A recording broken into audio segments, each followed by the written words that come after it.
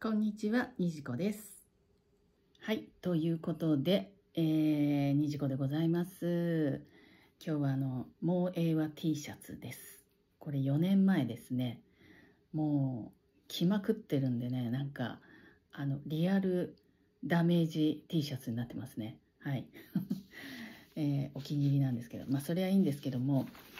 先日ライブ配信でね、オフ会のことについていろいろお話しさせていただいたんですけども、改めて今日またちょっと話そうかなと思って、まずオフ会でやることっていうか、なんていうのかな、まず今回のオフ会の趣旨なんですけども、やっぱりせっかく来てもらうので、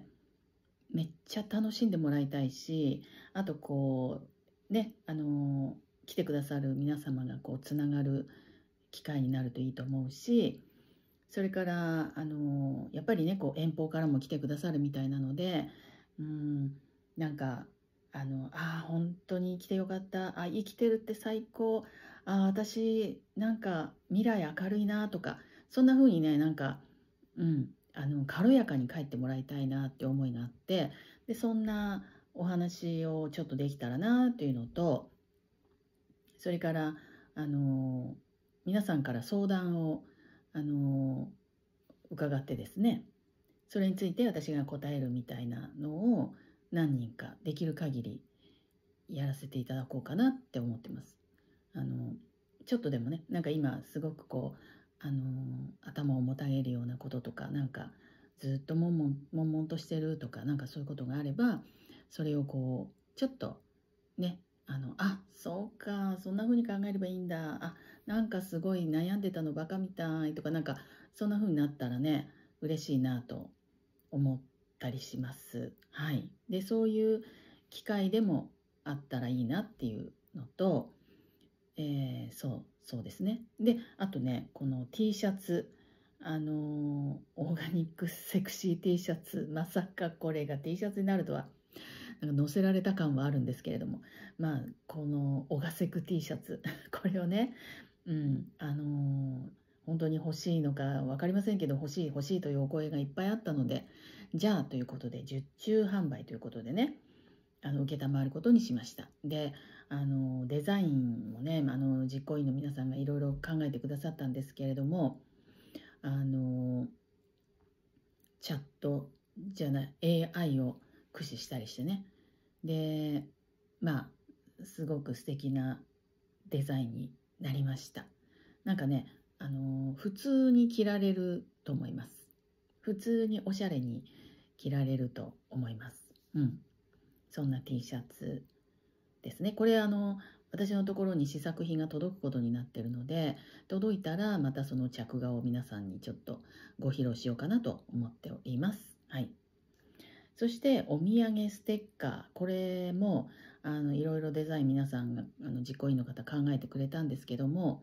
すごい素敵なデザインがいっぱい上がったんですよ。でもね、なんかコメントでね、私のこの下手くそな絵、こういう絵のステッカーが欲しいみたいなお声があったんで、そういうのもいいかと思って、私のこの下手くそな絵とともになんかちょっと言葉を添えたっていう、そういうステッカーにしようかなと今考えているとこです。まだ出来上がってないですけどね。そしてお料理はね、美味しいお料理でございます。これはお楽しみということで、コース料理ですけどね。はい。で、皆さんテーブルについていただいて、はい。そしてライブ配信録画についてなんですけど、やっぱりライブ配信してほしいってお声もいっぱいあって、海外の方からもね。で、なのでその全部じゃなくて、こう部分でちょこっと配信っていう風にしようかなと思ってます。で、例えば相談コーナーとかはね、ちょっとやらないとかね、プライバシーに関することがあったりするからね、っていう風にしたりとか、あとお顔はもう映さないようにっていう風にね、思ってます。で、これライブ配信の時にも出たんですけども、でも絶対に映さないようにと思っても、うっかりこうね、なんかこう映ったりってこともあるかもしれないので、もう絶対何が何でも私は顔が映ってはダメだという人は、なんかセンスでも持ってきて、こう隠しながらとか、なんかそんな風にね、工夫をしていただけたらと思います。マスクだとちょっとお食事ができなくなっちゃうんでね。っていうことを思ったりしてます。はい。あと、ここに書いてないけど、忘れてたな、私。大抽選大会、大ってつけちゃう、があるんですね。で、その大抽選大会はですね、結構大盤振る舞いにプレゼントを用意してるんですけども、なんだっけ、無地化です。もう書かなくていいか。無地化を一冊、私のコレクションから一冊皆様に新品折り目一つない綺麗な無地化をプレゼントしようと思ってます。それから GQJAPAN、これも一冊プレゼントしようと思ってます。それからLA で買ってきた私の本当に気持ちのお土産、これを10人ぐらいはあるかな。それお土産ね。それからなんだっけな、忘れちゃったな。いいや。それから目玉って私が自分で言うのもなんですけど、虹子とデートというものがあります。お一人様、私とデートしませんか？東京で素敵なレストランで。私のおごりです。はい。というのが1名様、虹子とデートね。あと、ズームでお一人30分、ちょっとお話ししませんかって、画像あってもなくてもいいです。はい。っていうのを、これも10名ぐらいあってもいいかなと思ったり、あとですね、カードにね、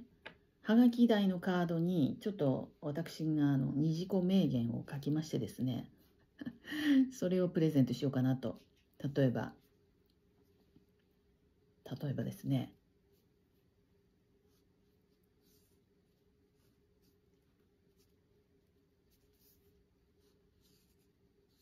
もうわかりますね。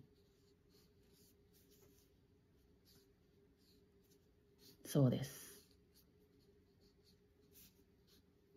だからなんだ。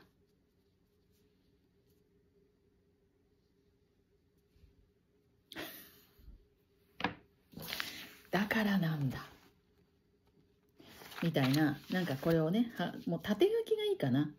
縦書きで、例えば、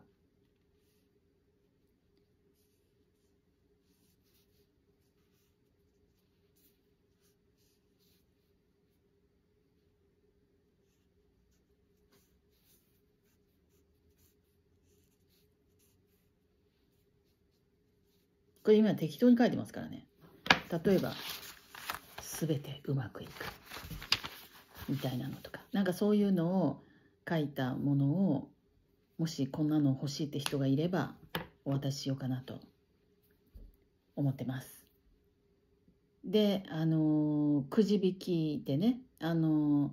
か、どういうふうにくじをやるかって最初じゃんけんとか思ったんだけど、それだとちょっと大変だから、皆さんに番号を最初にこう入ってきた人からこう番号を割り振ってですね、でなんかこう抽選箱から引いて、その番号当たった人が私はこれがいいですとプレゼントを選んでいただくみたいな、